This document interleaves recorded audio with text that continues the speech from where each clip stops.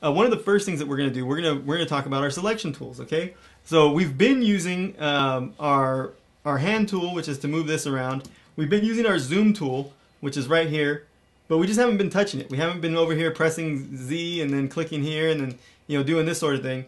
All I've been doing is pressing Command plus, Command minus, and Command 0. So you don't ever have to touch your zoom tool. Okay, you don't ever have to touch your hand tool. All right, all you do is hold down the spacebar key and you can move it around. Okay, so I've been using them, but I haven't been touching them. Okay, but we're gonna start touching our tool. Ding. All right, so we are going to we're gonna start off with the selection tool. Okay, now this is your lasso tool, and like I said, we don't have to touch it, but I just wanted to come show you it. Okay, here's our lasso. We're just gonna hit L to bring up our lasso tool. And what I'm going to do is I'm going to make sure that there's a feather on this. So here, this little feather thing is basically like when we did the paint brushes. It's gonna say how soft the edges are. So that's what feather means. Think of like a feather. They're soft. So I'm only going to do is 8 pixels. Actually, I'm going to do it 10 pixels. Okay. So we're going to go 10 pixels for our feather. Anti-aliasing, just leave that as it is. I'm going to make a very rough selection around her here, and we're gonna select her face. So we're going to try and get close to the edges. We don't have to get perfect, but we don't want to go too far into her hair, okay? Now, once we've made the selection, this is my selection tool. It's on lasso. If I bring it out here and make another selection, that one will disappear, which is like, hey, I just wanted to add something to it. If you want to add something to it, if you actually look at this, there's this little triangle right here in the corner of this image, okay? And that means that there's more to this tool. And if you just hold down and look, there's more tools here, okay? So there's the lasso, the magnetic lasso, and so on. Okay, so we have our lasso tool. Now, what we're going to do is right here, these little boxes here, this is our selection tool. That means if we make a selection, it's going to make one selection. This here means that this is going to add to that selection. So if I make another selection, it'll add to it. If I make one over here, there'll be two, they're going to be all over the place. This is to subtract. All right, and then this one here is intersecting. So if I make a selection around this and this, it's going to select the place where they both intersect right there. So these other ones went away because they weren't intersecting with this. If I go ahead and make another one there, you'll see it's like that. Now, we don't ever have to touch these either. Your keyboard has modifier keys, which are Shift, Alt, and Command, and sometimes Control. And used in combination, Control Shift or Alt Shift, they can change from one tool to the other kinds of tools that it is. So we're going to go Command deselect, and I'm going to reselect her face. And now it's selected. Now if I want to go into here and add this part of her forehead, I just hold Shift, and you see up here when I hold Shift, that little add thing comes on, and even right here, the little lasso tool you'll see comes up, lasso with a plus next to it. It means you're going to add with it. So these are big time savers, okay? If I hit Alt and select, it brings up the intersect, which is the X. You can see it right there, and then there's an X right there. If I just hit Alt, it's to take away. So if I want to take away part of the selection, let's say I don't want her eye selected, which I do not, I'll click right there, okay? I do want this cheek selected. Now I can go through and select like this all day, and it's going to take me all day to come in here and minus her eye and try and minus around her eyebrow, because you'll see in a second what I'm doing. But, I don't want to do that. I don't want to take all day, okay? What I want to do is use a quick selection tool, which is all you got to do is hit Q, bam, it brings you into the rubulith, okay? Now, we're gonna zoom in so that we can get a better idea of what we're doing here. We're gonna hold down this spacebar key to move right here. Now what I'm gonna do is I'm gonna get my brush out. I'm just gonna make a selection by painting the selection. So we're still got our black and white, which comes up as the rubulith color. We have a soft edge on our brush, which is great because it's gonna give us a soft edge on our selection. And I'm just gonna paint where I want to be deselected. Now the pink is gonna be deselected. The clear, what's not pink is going to be what is selected.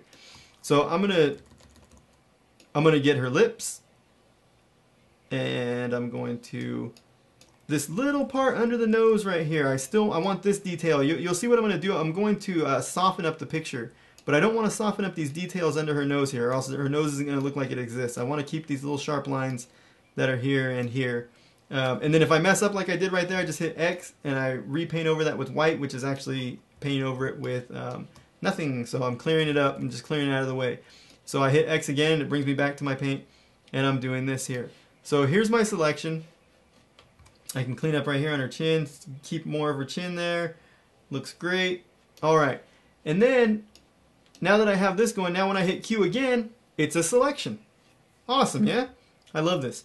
So we're going to go Command O, and you can see her face is selected. We're going to soften up the skin on her face. Now that I have this selected, I'm going to come up here to Filter. So this is our Filter menu, and we're going to go over here, and there's not a lot of keyboard shortcuts for this. So Filter, you're going to go Filter, Blur, Gaussian, Blur, okay? Now this blur is cool because you can adjust your blurriness.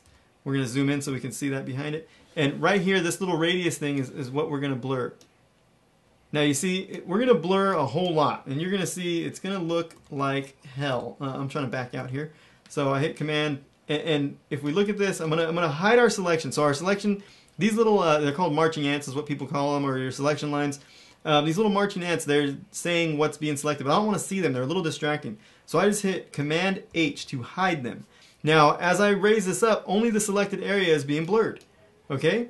So now that only the selected area is being blurred, we're gonna blur it out beyond where we think it's gonna be needed to be blurry.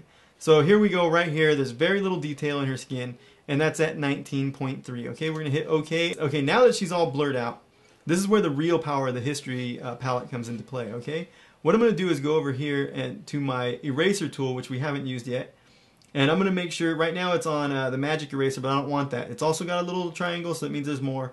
It's the eraser tool. Now if I wanted to, I could have just pressed E and it would take me to the eraser tool, but it would have took me to the wrong one. It would have took me to the magic eraser tool. Now if you hit Shift E, it'll cycle through all the different kinds of tools that you have, or Shift whatever letter the tool is, and you'll cycle through. So if I wanted to see my different lasso tools, I can go lasso, polygonal, magnetic, you know. So E, same thing, E, and I'll get through and I'll find my eraser, okay? Now I don't want to just erase this. If I erase it, there's nothing left. And you can see my selection's still on, so I'll only erase what's in my selection. So even though it's hidden, it's still active. So even though we can't see it, so that can become a problem too. Sometimes you won't know why things aren't working, and you're like, why? But you just have a hidden selection. So you're going to go Command H. I'm going to deselect just so we don't have that problem. We're going to go Command D to deselect. Okay?